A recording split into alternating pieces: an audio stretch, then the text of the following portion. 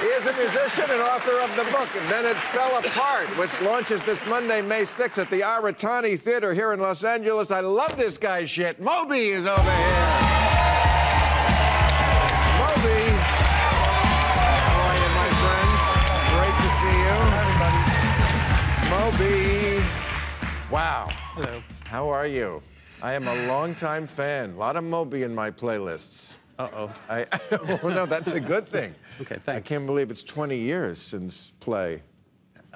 Yeah. As you said regarding the Carpenters, yeah, we're old. Yeah. Well, you know, as a musician, before we get into the heavy stuff with the book, I did want to ask you, like, I'm the youngest person in my house. I don't have kids. I'm the only person in my house. That's how I stay the youngest. God bless. Me too. So I just, you know, I want to like the new stuff, and I always am asking, am I old or does it actually suck? Well, I got I think it actually sucks. I got Spotify on my phone, and when I first got it, I was like, oh, I'm gonna hear all this new music, and immediately I use it as a nostalgia machine.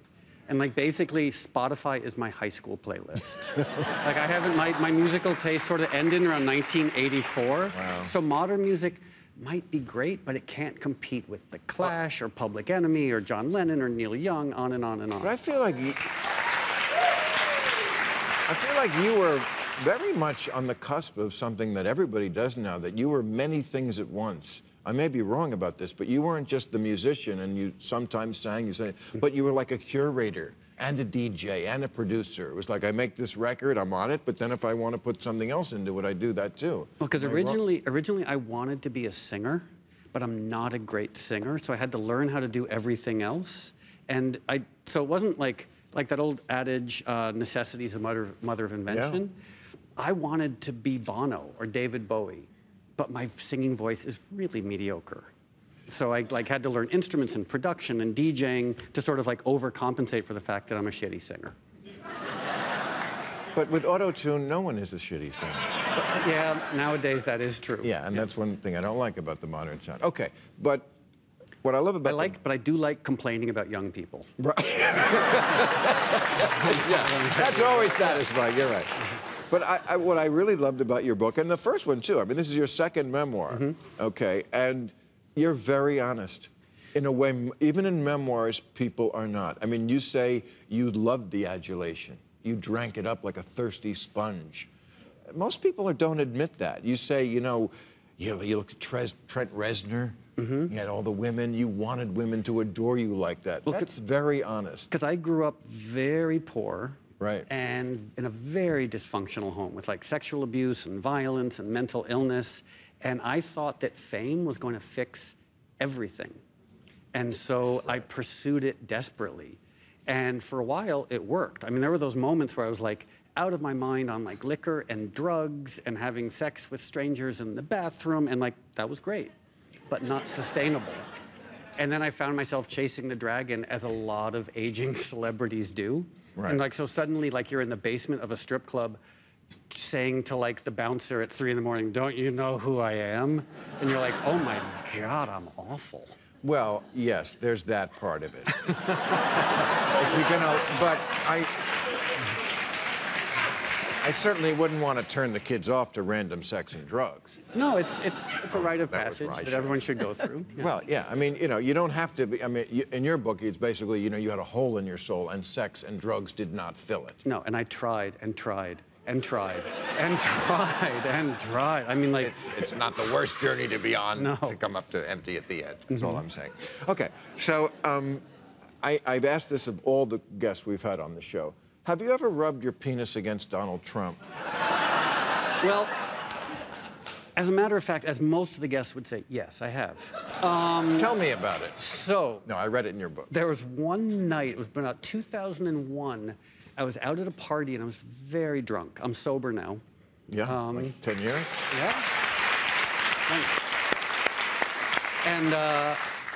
And I was with some friends, and they were telling me about this game that they used to play in college called Knob Touch.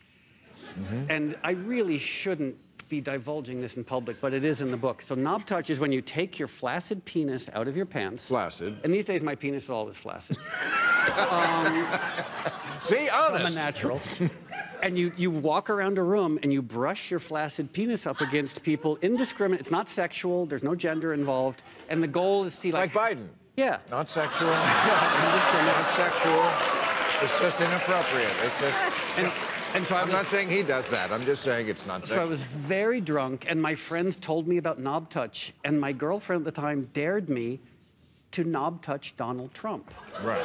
So I've only rubbed my flaccid penis against one person in the entire world, and that man is currently on a golden toilet in the White House tweeting about something.